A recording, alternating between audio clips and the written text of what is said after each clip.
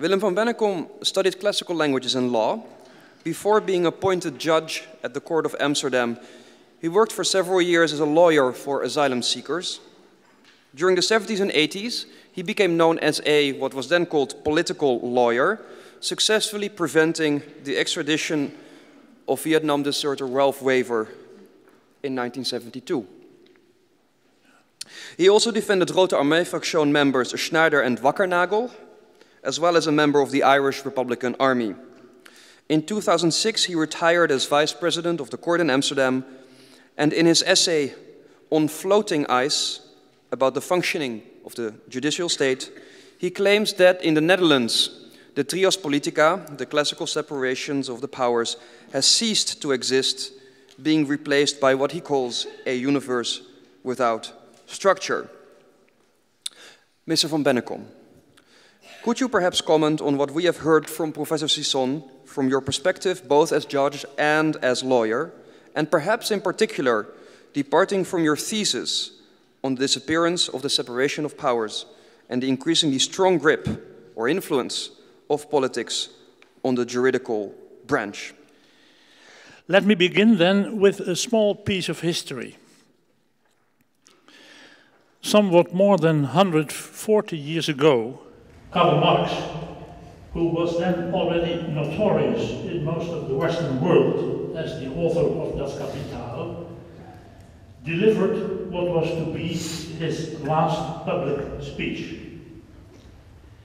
Mr. Marx said 140 years ago, "I would not deny that there are countries such as America, England, and if I were more familiar with your institution, I would perhaps also add Holland, where the workers can attain their goals by peaceful means."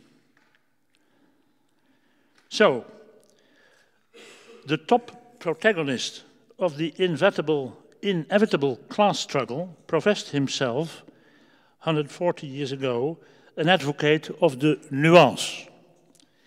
To say it in legal terms, he underlined the importance to relate always to the specific circumstances of the case before advocating this or that revolutionary means. Now, what is perhaps the most interesting part about this whole anecdote is something else. Because Mr. Marx was not included in any kind of list after his speech or even before that list. No blacklisting in that time. So much about progress of legality, progress of civilization.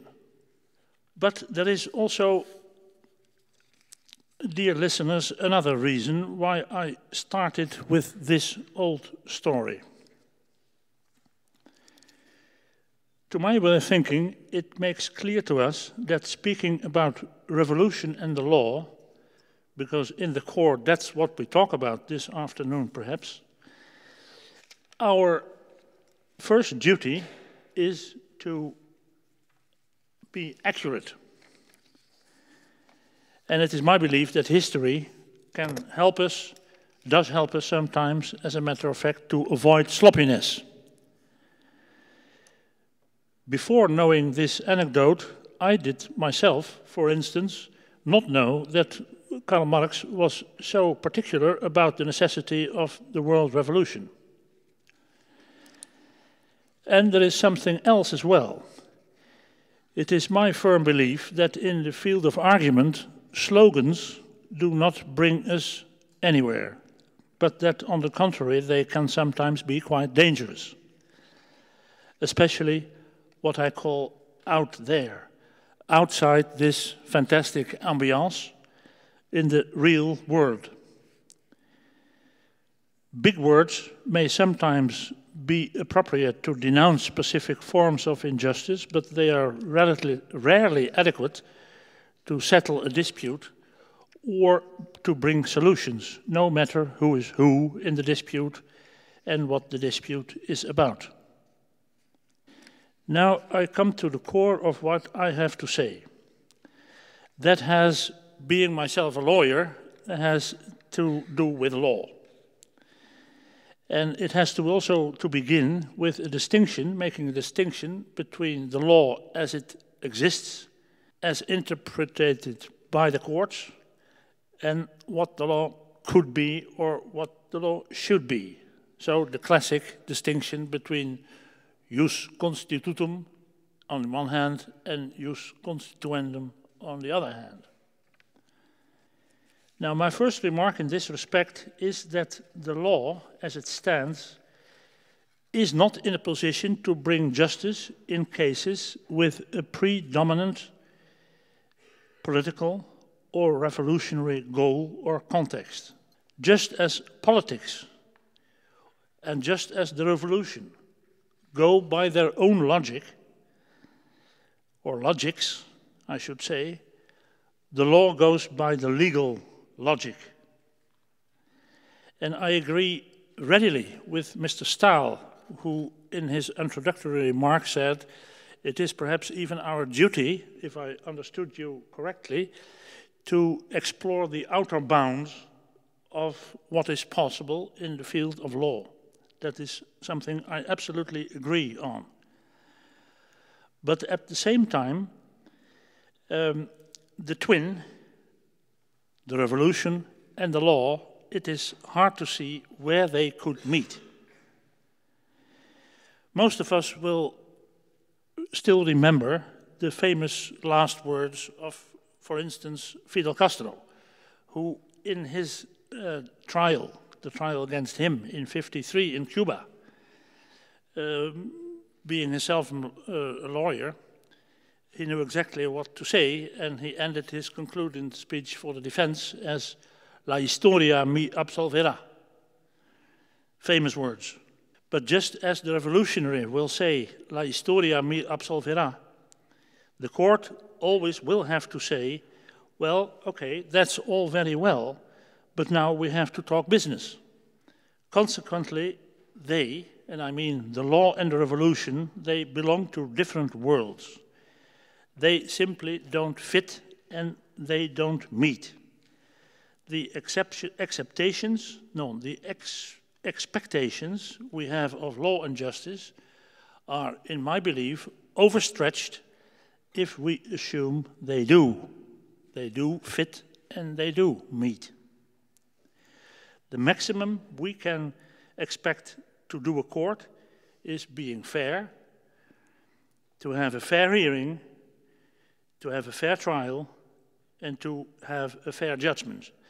And that is why it is so extremely helpful that Mr. Verman pointed out in his contribution that in this respect, especially in this respect, the courts fail. That is something which we cannot stress too much, also in my opinion. It is precisely because of this that legal rulings in cases of this kind are so often disappointing. No matter we speak of PKK, by the way, some alleged PKK members find themselves in prison at this very moment in Holland without knowing exactly, as far as I know, what is exactly the case brought against them. PKK, CPP, FARC, Hamas, you can make quite a long list of organizations which label themselves as liberation movements. But just as the defendant in cases of this kind can rarely claim a political victory in court, the judge will be hopefully aware of the fact that he is not addressing the core of the problem. And even more so, that he cannot solve the problem.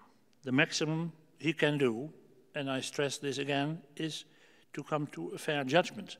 And that is why it is so depressing and so fundamentally wrong what's going on in cases of this type we discussed this afternoon. Now, a second remark, and perhaps a last remark, because I am also bound to time limits. As I have tried to point out in, for instance, this essay op drijfijs, floating ice, the, so to say, classic rule of law is, in my opinion, receding, not only in Holland, but in most of Western Europe, or perhaps most of Europe. Most of you will perhaps have heard about the existence of an agency called Frontex, which is a European agency especially designed and especially instituted to prevent possible refugees entering Europe. And it is Frontex who is responsible and who has the severe responsibility for pushback operations, for operations which are not only operated in a legal vacuum, but who have the effect that possible refugees are sent back to countries where they could be, and in many examples, have been persecuted and prosecuted. Well, it is only one example, but it is the European Union which its which is banner in which big words are written: democracy, justice, equality for all, big words. But as a matter of fact, be it in the matter of proceedings in cases of this type, or being whether we talk about the protection of refugees or possible refugees, the reality in the European Union is quite different. Some of you will have read, perhaps in the Dutch newspaper Trouw, last Thursday, a very helpful article by Sophie in 't Veld, who is a European parliamentarian for political party D66, D66, who points out in a really shocking way in how many ways even a Euro parliamentarian meets the taboo secret, and she simply is not able to proceed further. So I think I made myself clear on this point.